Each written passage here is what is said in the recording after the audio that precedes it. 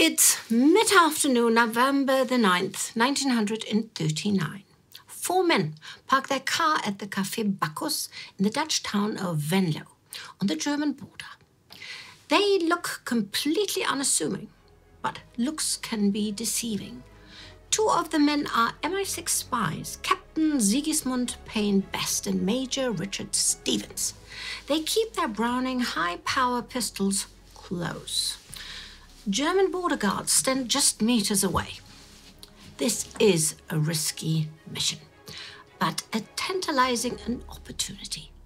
It all began in September with a German refugee named Fischer. Claiming to have contacts in the German resistance, he's introduced Best and Stevens to figures in the Wehrmacht who want to overthrow Hitler and make peace.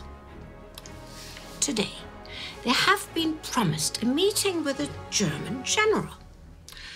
Are MI6 about to end the war in Europe? Are they?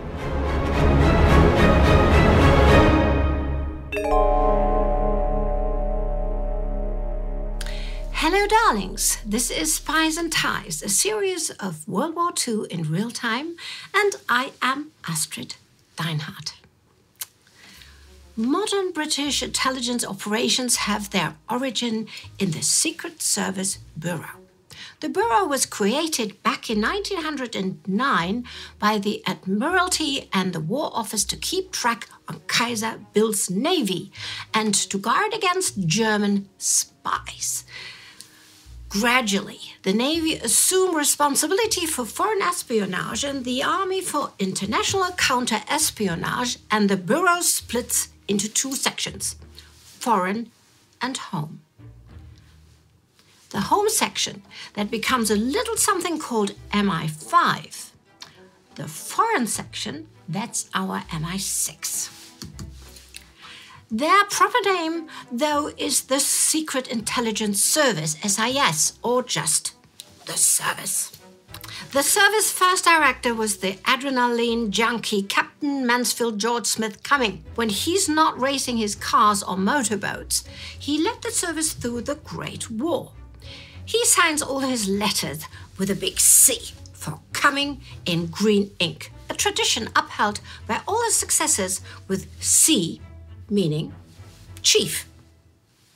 After the Great War, the service spent most of the 20s trying to overthrow the Bolshevik government in Russia. You can see how well that turned out, right? Anyway, Cumming dies in 1923 and is replaced by Rear Admiral Hugh Sinclair. And by the late 30s, Sinclair is convinced that the real threat is from Germany. This sets him apart from some people in Britain like, who is it? Prime Minister Neville Chamberlain and the Foreign Office. Sinclair does his best to get the service ready for war, and in July 1938 he spends £7,500 of his own money, which was a lot in that time, on a manor house in Buckinghamshire. The name of the house is Bletchley Park, and a little-known group of cryptanalysts called the Government Code and Cyber School, GC&CS, are the first tenants. Later that year, in December 1938, he channels his inner Nostradamus. So what does that mean? He sends the Foreign Office a memorandum on Germany. He writes that Hitler now has unbounded self-confidence, which has grown in proportion to the strength of the machine he has created. So, when September 1939 rolls around, who better to be in charge, right? Well, poor old Sinclair dies of cancer on November the 4th. His last letter, written to a friend, reads simply, "First bulletin, nearly dead." Fortunately, the day before his death, Sinclair named his successor, his deputy, 49-year-old Colonel Stewart Graham Menzies, is the new capital C. This is all going on while MI6 men in the Netherlands are trying to stop the war. Best and Stevens pull up to the cafe. They see Major Schammel. He's their contact in the Wehrmacht resistance, one of the men that Fischer has introduced them to. Schammel raises his hat in greeting as he recognizes their car. So far, so good. But before the Brits even know what's going on, they're being rushed by armed men firing wildly into the air. Their Dutch escort, Lieutenant Dirk Klopp, steps out of the car and returns fire with his pistol. He's fatally wounded immediately. Best and Stevens are handcuffed and bundled into a waiting car. They're driven off across the border. What happened? Well, you're all clever boys and girls, my darling, so I can assume you've already figured it out, right? It turns out that MI6 have been had. The whole thing was a ploy by the Sicherheitsdienst, or SD, the intelligence agency of the SS. Schammel, he's nothing other than Walter Schellenberg, one of the SD top counterintelligence men. And Fischer, he's been working for Schellenberg the whole time. To make matters worse, Best and Stevens are carrying a list of agents with names and addresses. Under interrogation, they will spill the beans about everything they know of MI6 continental operations. You know how that goes.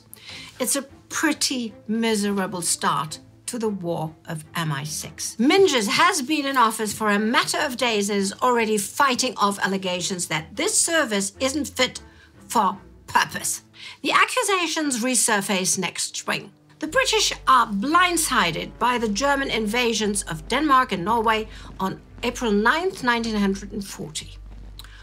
Why weren't we warned? Asked the armed service chiefs. To be fair, it's not entirely Menzies' fault. He had provided good information on Scandinavia to the military, but it either got lost in the bureaucracy or hasn't been properly assessed. That happened a lot. Further disaster comes when the Germans invade France and the Low Countries on May 10th, 1940. MI6 representatives scrambled home in the face of the German panzers. They carry with them what resources they can. The Hague station brings a load of industrial diamonds. Calais brings platinum.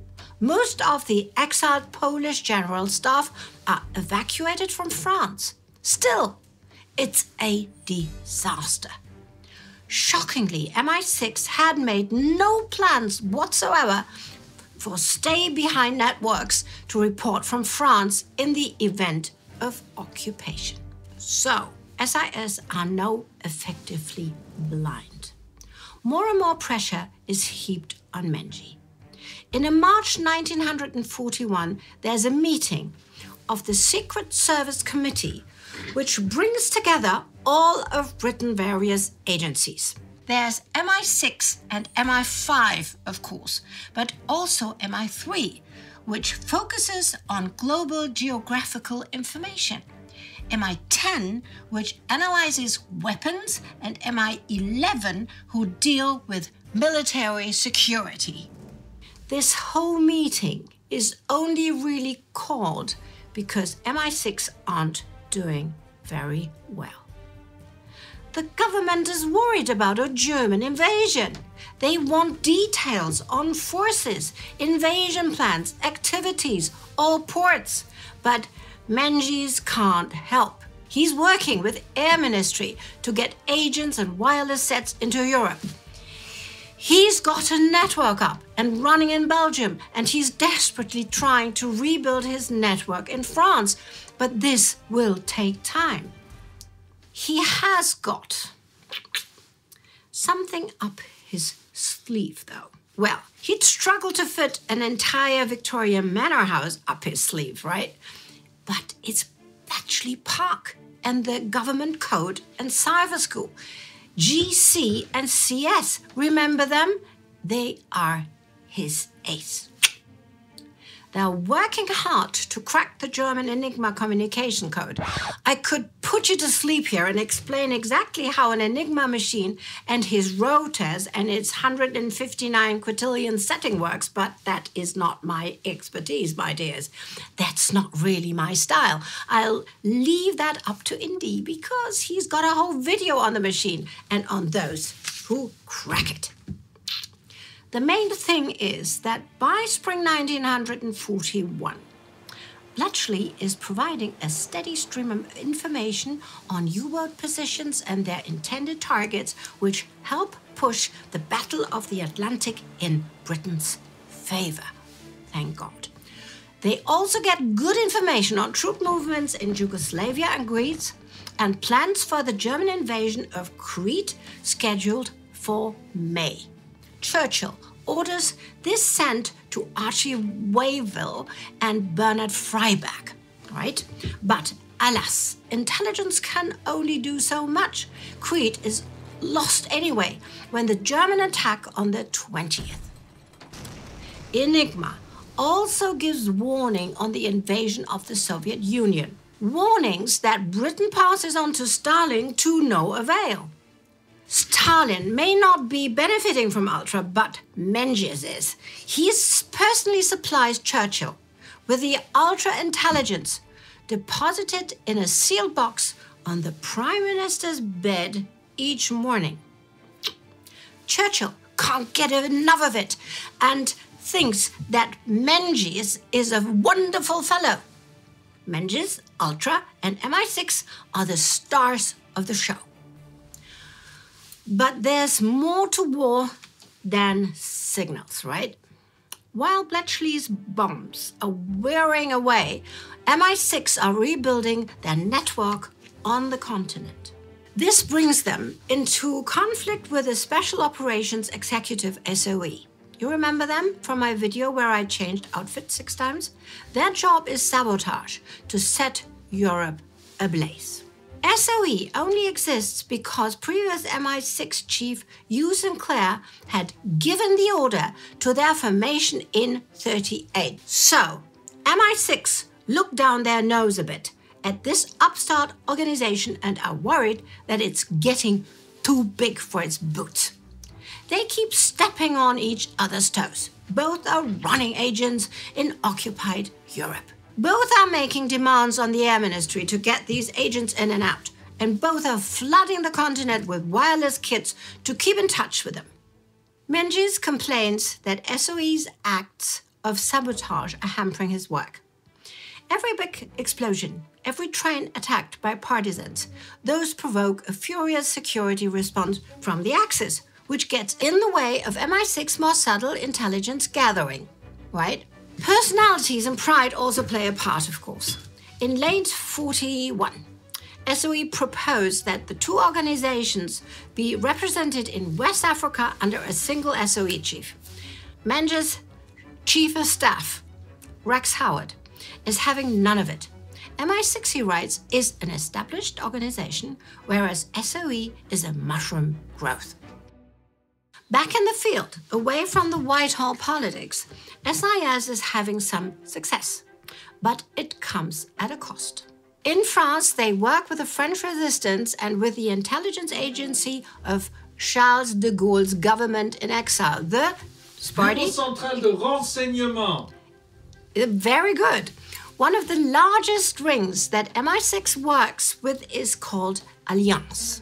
It runs by Marie-Madeline Fourcade.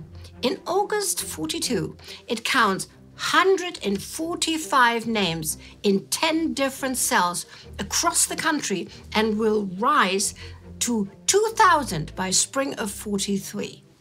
Alliances are made up of a cross-section of French society. One of the cell leaders is codenamed Panthère. Among his 30 agents, he has an engineer with serious sources in the Beauvais region, a Paris-based cultured woman with contacts in media circles and a port employee in Brest who possesses information on movements of all German boats. We've seen before how women can be pretty good in pilfering military secrets. One such agent is Jeannie Rousseau. A 20-year-old fluent in German, she works for the Wehrmacht as a translator. She ends up spending time drinking and partying with the German officers. At the parties, they talk freely about their work. In spring 43, she inquires about two strange words she overhears. Over and over again, Peenemünde and Raketen. Thinking nothing of an innocent question from an attractive young woman, an officer shows her drawings of a rocket and gives her details on a testing station in Peenemünde on the German Baltic coast. Jeannie doesn't know it, but she's just been let into the secret of the Wunderwaffe, the V1 and V2. She recreates the drawing from memory and passes them on to Foucault. Soon Jeannie's drawings end up on the desk of none other than Winston Churchill himself.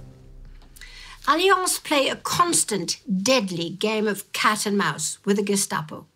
Pierre Verrier, codenamed Seagull, runs rings around the Gestapo in 42 and early 43. He says they are remarkably stupid. When out in the countryside, he poses as a wandering beggar, allowing him to roam unmolested across farms and fields, searching for covert landing spots for agents coming in from Britain. But Allianz soon gets a deadly reminder that not all Gestapo men are so easily evaded. In January and February 43, the Gestapo swooped down on the network in Marseille, Lyon, and Nice. Klaus Barbie, the butcher of Lyon, personally tortures two young women, Hummingbird and Mouse. More arrests follow across the country throughout the year, and Foucault is forced to return to Britain. MI6 have come on leaps and bounds since the Venlo incident back in November 39. It's reading a vast quantity of German Enigma messages with real impact on the war. It's rebuilding networks across Europe and beyond, picking the pockets of the Germans for whispers and secrets. But there's always a human cost. Best and Stevens spend their war languishing in Sachsenhausen and Dachau. Now, Hummingbird and Mouse, who risked everything for a cause they believed in, are the latest casualties in MI6 secret war. If you like to learn more about the resistance, who were so crucial to the service work, you can click here for our gallery special on resistant leaders. And to get ever more content like this, join the Time Ghost Army at Timeghost TV or patreon.com. Thank you for this, and I will see you next time, darlings.